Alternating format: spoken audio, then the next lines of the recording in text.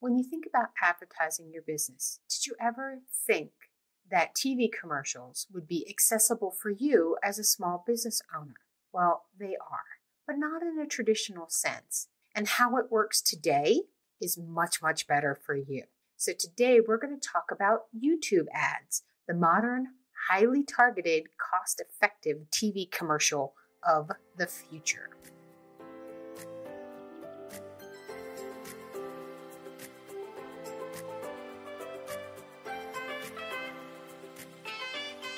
Inkyma's Marketing Strategies is a podcast for small business owners hosted by Audrey Kirchner, co-founder and chief marketing strategist at Inkyma, helping you navigate the world of marketing so that you can market your business in the right way, see growth, and thrive regardless of the industry you're in. To learn more about Inkyma and what we do, ask a question, or schedule a marketing evaluation, go to the website inkyma.com. That's INKYMA.com. Listen to the show on your podcast player of choice, the Inkyma website, or the Inkyma YouTube channel. Just search for Inkyma Marketing Strategies and you'll find what you need.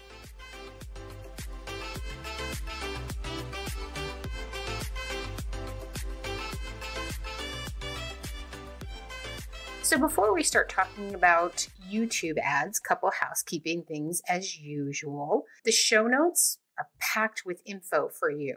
Go to the website, inkyma.com, go into the show notes, and we have previous podcast episodes, articles, if they're applicable, in the show notes. If I mention products or services or anything like that, I try to put those in the show notes as well. And we have a rough transcript of the entire podcast. So if there is a stat or something you want to go and look at again, you can use the show notes for that. So definitely go check it out when you're done listening. Also, if I mention products or services, we are usually a partner with that company. What that means is if you click on the link and you buy it, you're not paying any more than anyone else, but we get a small percentage back, probably about the equivalent of a cup of coffee in most cases. And so we really appreciate that. One, it allows us to keep creating free content for you. And plus, you get to use the same tools that we use because we don't recommend anything unless we've tested it, used it, and like it ourselves.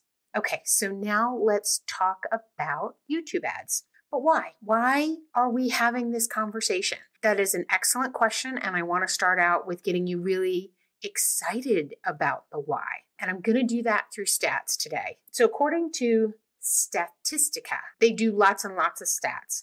YouTube ads revenue, right? So it's a specific revenue stream for YouTube, is almost matching Netflix's entire revenue stream of 2021. And that is in the billions of dollars because people are using YouTube for general TV watching and entertainment more now than ever before. We're recording this in 2022. So, these 21 stats, 19 stats that I'm going to kind of rattle off here are very applicable still. All major content producers, entertainment producers have YouTube channels now.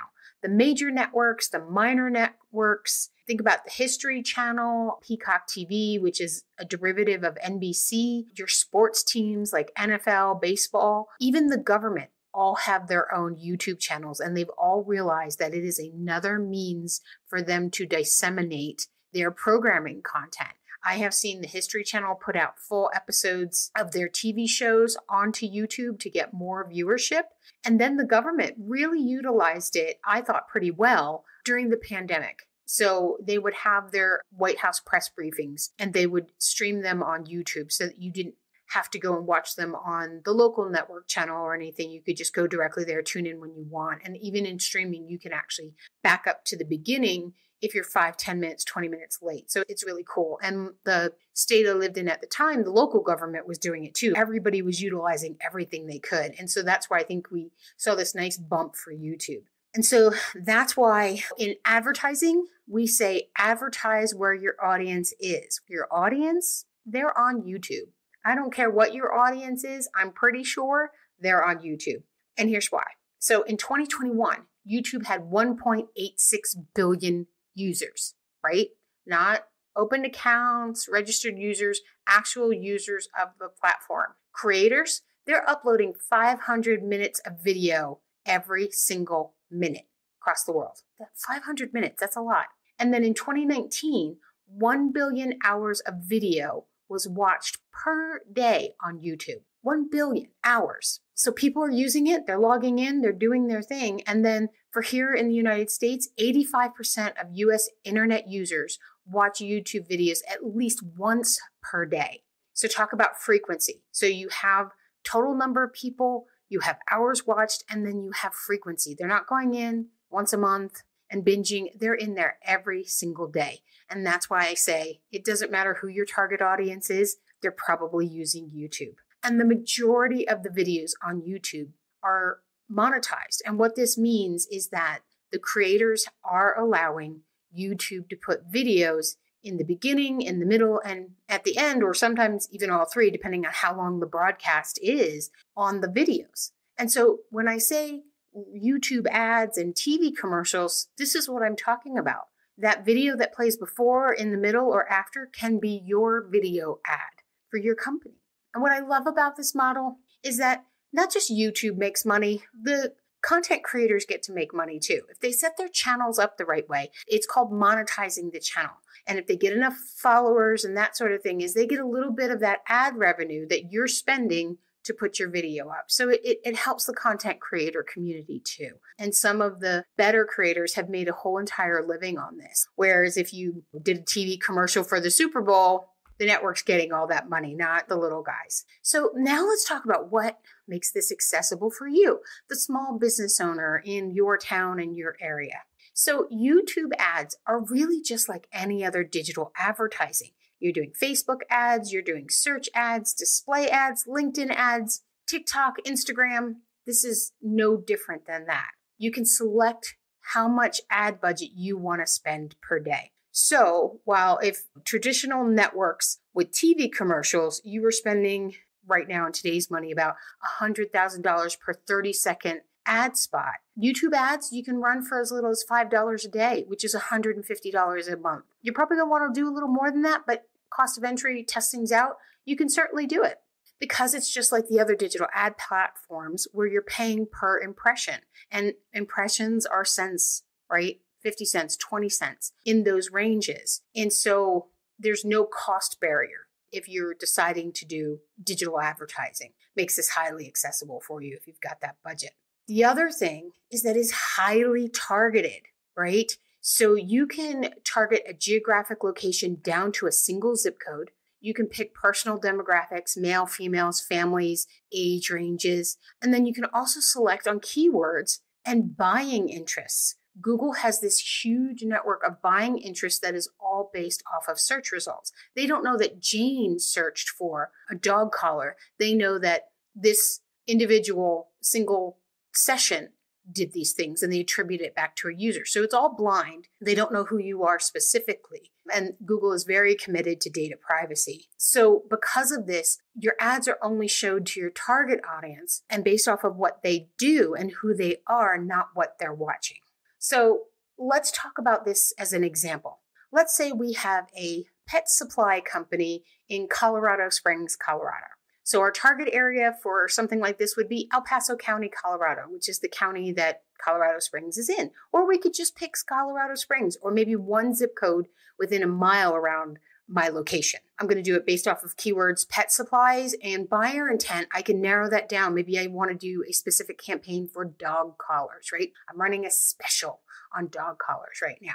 And so the person that meets this criteria, location, keyword, buyer intent, they may be searching the internet, did a little bit of shopping, they were looking at dog collars, and then they go over to YouTube and maybe they're watching a football video or a barbecue grill video, like what's the best barbecue grill to buy or how to smoke meat. Your ad for the dog collars will show up before that video as the commercial, as that 5-second ad spot. So that's what I mean by it's based off of their search content and search habits, not the specific video that your ad is going to play in front of, which is really powerful. And this all goes to the most wonderful thing. Brand recall is infinitely better with video than it is with any other type of visual media, including text, including images, including just sticking the logo out there. When there's motion involved, our brains just suck it in. So I am going to talk to you about some video best practices. But before I do this, I want to stress the importance of this is not a one-trick pony. right? You don't just run YouTube ad videos and people come flying into your store buying your services. It still has to be part of a marketing mix for digital advertising, because the journey that someone takes from not being a customer to being a customer isn't done through a single ad view and then a click through and then a phone call. There are other factors that have to happen in there. And so while you get great brand recall and awareness attention with the video, the actual click-through rates from the video are significantly less than if you were doing a display ad or a search ad. So you may want to combine a YouTube ad with a display ad because they get higher click-through rates. The buy buttons are right there. It's just more conducive to that. So don't just think of this as, I'm just going to run these and then I'm done. No, you got to have the mix, and it has to feel like it's across multiple platforms, not just on YouTube. I actually talk about this marketing mix and those sort of things in episode 43 about digital ad platforms and budgets, and then episode 20, which is how to do digital advertising the right way. So go check those out. There are links in the show notes for you. Okay, so now let's go through some YouTube ad video best practices, because ironically, what I've seen is in the bigger brands, what they do is they take their TV commercial and they slap it on YouTube, and actually it doesn't work. And here's why. When you're watching a show on television or any place where you're forced to watch the entire ad, these work okay. These work like they're supposed to work. But the world of YouTube's a little different, because the ad comes up and in 5 seconds, you get a little button where you can click away. And we all use that button, especially if the ad does not catch our attention. So the first 5 seconds of your ad have to grab that attention and stop the user from clicking that button. That button is the big difference between them hearing the rest of your ad or going to the video that they were queuing up to watch. And that 5 seconds goes fast. So if you start a video with, "Hi, my name is Audrey and I am the owner of Inkyma," and then boop, you're gone. Don't even know what Inkyma is. Don't even know or care who I am. So those first 5 seconds can't be started with something pithy. It really has to get down to what it is that wants them to buy. So in the example of our pet supply company, something like that could be, get 25% off leather dog collars for your dog. New spring line is in right now, and then the rest of it can go off. You want to get that offer out there, because if they're seeing the video, they're intent on buying a dog collar, and what you're doing is you're offering them a discount on premium dog collars. So keep that in mind. That's probably the most important thing when creating videos for this. The second thing is just like traditional commercials, you got to keep it short all around, 60, 90 seconds max. Your logo should be on every single frame of the video for that brand recall, awareness, and recognition. Because if they watch the video, even if they saw one of your other ads first and they still saw your logo, again, video has more of a sticky quality to it. And yeah, they're going to say, "Oh yeah, maybe I remember that," but they watch the ad, maybe they watch the entire ad. Even if they only watch 5 seconds of it, I guarantee you, if they see it someplace else, that recall is going to be better. And that just reinforces everything. Targeting. So we talked about audience targeting and why this is so awesome, but I'm talking about making specific videos for those targets. So you can create different videos for your different audiences. I've actually seen Geico doing this, and I think it's cool, is that you can set up a YouTube ad for a specific geographic location, and then the video can reference that location. So let's say our pet supply company not only is in Colorado Springs, but they also have another store location in Denver. They can run 2 ads, one for the Springs, one for Denver, and then they can actually call out those areas in the ad. Hey, Colorado Springs, get 25% off leather dog collars. The spring line's in. Hey, Denver, get 25% off leather dog collars, right? That awareness, that personalization catches the attention. Oh my gosh, yeah, I'm in Denver. They're talking to me. So don't discount that. And it's a little more work, but if you're already running YouTube ads, I strongly suggest you target that down. And then you can even go crazy and do different types of testings where you're testing different videos against each other to see which one is actually producing more video watches or more click-throughs. Because you do get click-throughs. The question is how many. So the next best practice is figuring out what should be in the video, right? You get 5 seconds to start. Maybe you get 60 seconds. What should it be? It depends on your campaign. So in the example I've been using, it's a special offer, that 25% off. But if it's the Christmas holiday season, maybe a holiday promotion, different ad, different promotion. And then if there's nothing going on, maybe if you're a brand new company, you might want to do general awareness of your overall services. Like if you're a general contractor, you'll want to put that in the ad. But again, make sure that your primary message is in that first 5 seconds. Go back to the how-tos of marketing and start with your strategy, your audience, and then your goals. What are you trying to do? And then derive the campaign from that. It'll be so much simpler.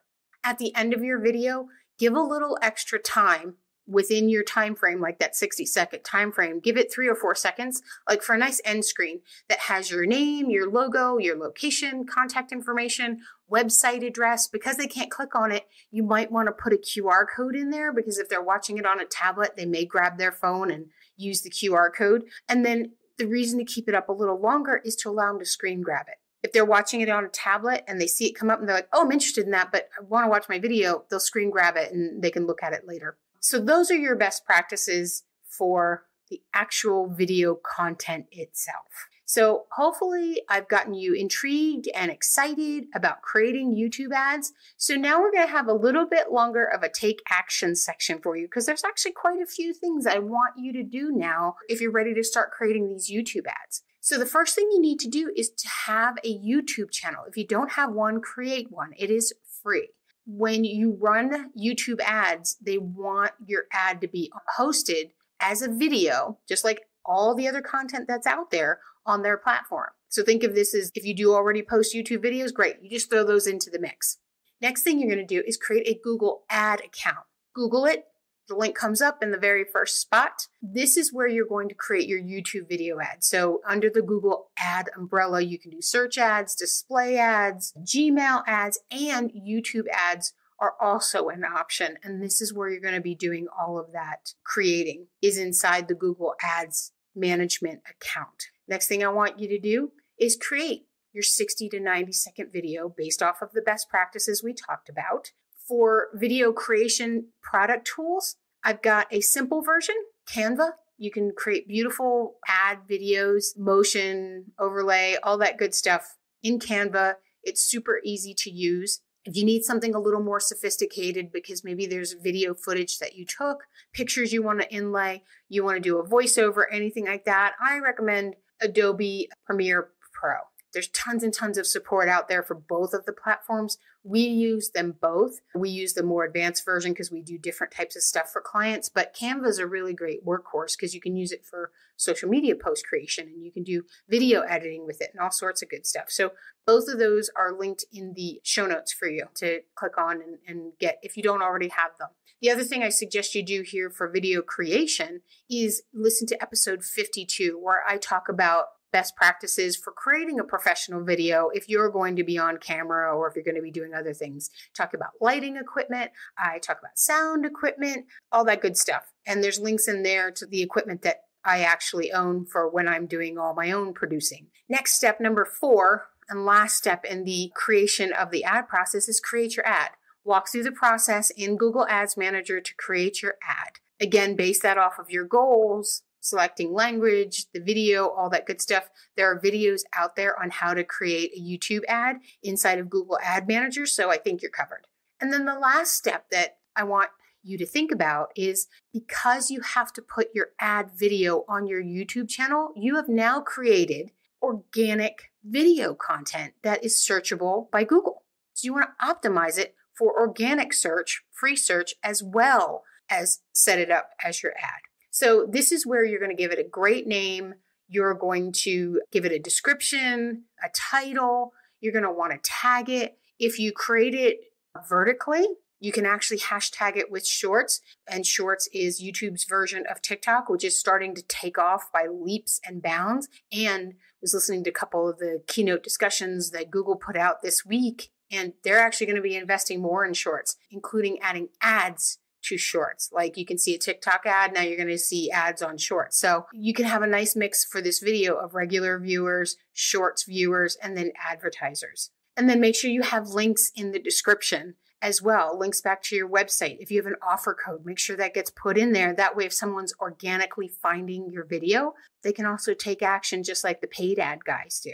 And so there is a tool that we like to use specifically for YouTube video search engine optimization, and it's called TubeBuddy. You sign up for it and it actually gets embedded as part of the feature set within your YouTube account. So it can give you ideas on how to tag the content, what to do to optimize it for search. It's a really cool tool. I'm actually going to be doing an episode soon on a review of TubeBuddy and talk to you about all my favorite features and why I think it's awesome. So stay tuned for that as well. So here are my final thoughts for you on this topic. If you're already doing digital advertising, I really encourage you to test out the YouTube ads if you're not doing them and add it into your marketing mix. You can either add a little bit of budget to your existing digital ad budget, maybe siphon off $150, $200, couple $100 a month, because it is really the best way to generate awareness and brand recall because of the motion of the video. Our eyes are just naturally attracted and we pay attention to motion.